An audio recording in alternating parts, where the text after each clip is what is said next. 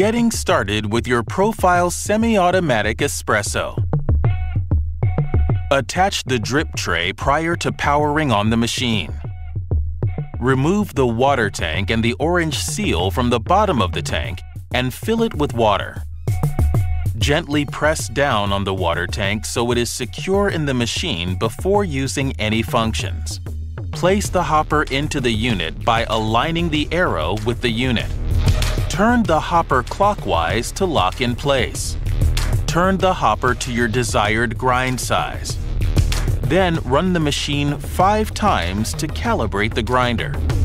After calibrating, set the grind size between 7 and 10. Using whole coffee beans instead of pre-ground coffee is recommended. Choose your desired setting and enjoy. Using your espresso machine.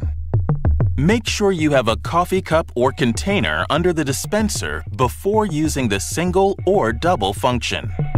Push either the single shot or double shot filter into the portafilter until it clicks into place.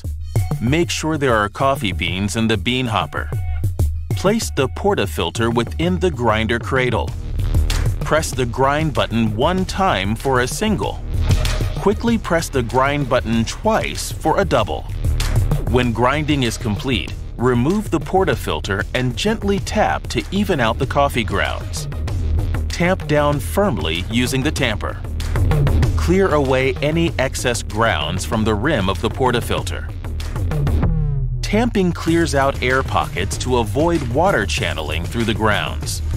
Place the portafilter with pressed coffee puck into the group head at a 45-degree angle and rotate it to the right until it locks into place. Press the single or double button to begin brewing. When brewing is complete, dispose of coffee grounds, rinse the portafilter, then dry. After every single or double cycle, your machine will cool down by slowly releasing excess water into the drip tray. Do not remove the drip tray until the process is complete. There may also be excess hot water in the portafilter. Be cautious when disposing of grounds. The steam function can be used to steam milk and other liquids.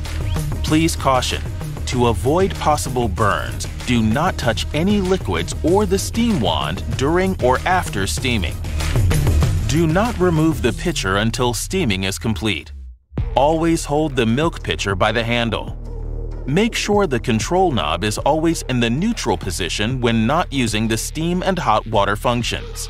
The steam wand swivels for easier use. Do not pull on the steam wand. Turn the control knob on the side of the espresso machine to steam.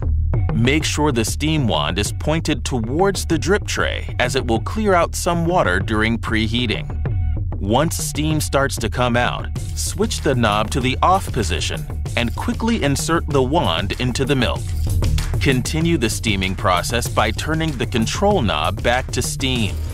If there is a delay longer than a few seconds between heating and steaming, the heating will shut off and need to be repeated. Turn the control knob back to off when complete. Use a hot, wet cloth to wipe off the steam wand after every use. It is also recommended to purge the steam wand after every use by quickly turning the steam back on for a short time. After every steam cycle, your machine will automatically release internal pressure by slowly pumping excess water and steam into the drip tray. Steam coming out of the drip tray is normal during this process. Do not remove the drip tray until the process is complete. If using the hot water function after steaming, allow the machine to dispense excess steam before using. Hot water volume and temperature can be adjusted via the Smart HQ app. Place your desired cup or the milk pitcher provided under the steam wand. Turn the control knob on the side of the espresso machine to hot water. Fill your cup to your desired amount. If the dispense is not stopped manually by the user, the machine will continue to dispense until a programmed volume is set. Turn the control knob back to off when complete. Cleaning your profile semi-automatic espresso machine. Unplug your espresso machine from the wall. Pour out all leftover water in the tank and drip tray. Wash and dry the water tank and drip tray by hand only. Do not place any part of the espresso machine in the dishwasher.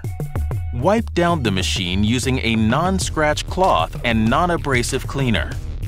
Do not use any cleaning agents not provided with the product or recommended in the manual. It is recommended that you descale once a month or more depending on the water hardness. The descale process consists of 2 stages.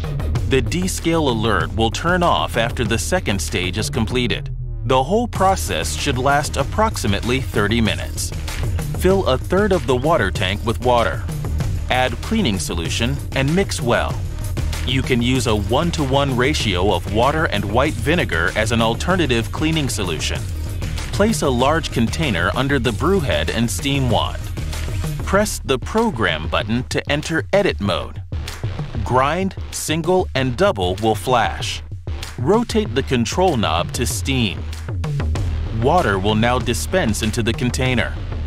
After all the water has dispensed, check knob will illuminate. Rotate the control knob to the off position. Remove the water tank. Rinse and fully refill before reinstalling. Rotate the control knob to steam. Water will dispense into the container again. After all the water has dispensed, check knob will illuminate. Rotate the control knob to the off position. The descale alert will now turn off. Refill the water tank. The espresso machine is now ready for normal operation. Place a cup or container under the grinder to collect loose grounds of coffee. It's recommended that you clean the grinder at least once a week. Remove the bean hopper from the espresso machine. Rotate to unlock and pull out the outer burr. Use the brush provided to wipe away any grounds from the grinder. Make sure to clean the grinder from the top and bottom of the grinder chute. Do not use your hands to wipe away grounds. Place the outer burr back into the machine. Put the hopper back into place. To clean the steam wand, remove the tip by unscrewing. Use the needle provided to clear the tip of any debris. Empty the portafilter and filters of any coffee grounds and then rinse with water. Allow the portafilter and filters to dry completely before using again. If you are storing your espresso machine for a long period of time, you should empty the system of all water. Empty the water tank.